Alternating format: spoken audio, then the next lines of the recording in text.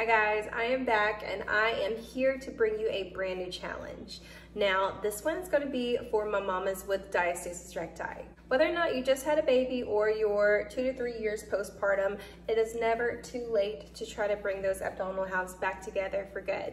The exercises that we will be doing today is part of the level 1 20-day Diastasis Recti challenge. There will be a level 2 that's more advanced and then a level 3, which is the most advanced. But I'm going to release these in different parts. So first and foremost, here's level 1. We're going to be doing 6 moves. You're going to have 20 days to do all 6 moves. Every day is going to be alternating. Each set of moves, there's 2 sets of 3 moves. So one day you're going to do 3, and the next day you're going to do a different 3, and then the next day you're going to go back to that first 3, and so forth.